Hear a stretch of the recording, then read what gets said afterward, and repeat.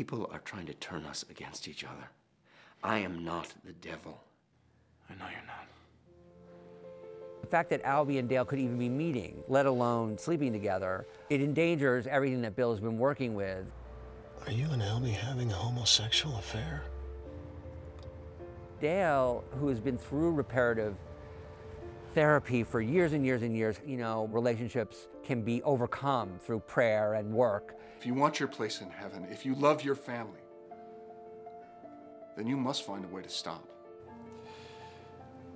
This is what I've been hearing for 30 years. Everything will be all right. I love you. This is one of the great tragedies happening in Utah right now. Gay men and women being told that they can change their identity by prayer, that they can be something that they're not. A lot of them commit suicide. The human cost of people wrapped up in this whole reparative therapy movement is stunning, and we experience it with Albie, you know, at the feet of Dale, because he's just lost the only chance that he's ever had of any kind of salvation through love.